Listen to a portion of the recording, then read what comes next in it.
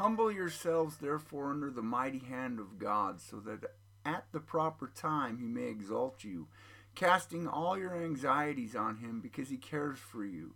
Be sober minded, be watchful. Your adversary, the devil, prowls round like a roaring lion seeking someone to devour. Resist him, firm in your faith, knowing that the same kind of sufferings are being experienced by your brotherhood throughout the world. 1 Peter 5, 6 through 9. Good morning, my brothers and sisters. I'm Don. I thank you, Lord, for your word, for your grace, for your hope, for your life in this word.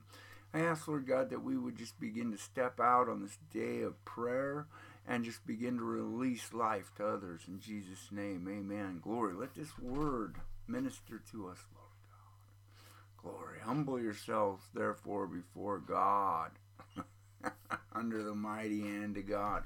What does that mean? That means having an attitude. The attitude of a servant, an attitude of love, an attitude that says, I will lift you up. It's not an attitude of, I'm an unworthy slug, please step on me some more. That's not being humble. That's being humiliated. And God doesn't want us to be humiliated. He wants us to be humble. And, the main part of this message I'm seeing today is about casting our cares on him, our anxieties on him, because he does care for us. And we need to continue to give him those things that torment us so. Glory. Just continue to give it. I just want to encourage you to continue giving those things, casting those cares on him. That means to forcefully just forcefully, and be sober-minded. And what sober-mindedness means is be focused. Don't be looking all around. He's not actually talking about being drunk or inebriated in some way. He's talking about don't look at the things that are around you. Don't consider the storms of life like I did when I walked out on the water and sank. Glory.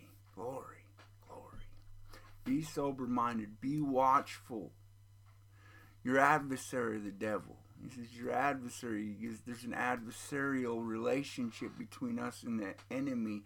The enemy will try and wrestle us down. Will try to build strongholds in our lives. Will try to keep us in bondage. And God wants to set us free. Jesus said, he whom the Son sets free is free indeed. Glory. Let this message be a message of hope. Resist the temptation to give in. Resist the temptation to say, I can't do this anymore, and turn around and go back out into the world. I believe there's people right now struggling to the point of wanting to just chuck it all. To just chuck it all and to just, I'm going to do my own thing. I can't take this anymore. I can't be the way that my religious thinking wants me to be. Well, don't be the way your religious thinking wants you to be. Don't be the way the enemy's trying to make you into a religious automaton robot. Be set free in the name of Jesus. Glory. And there are people all around you suffering. I'm suffering at times.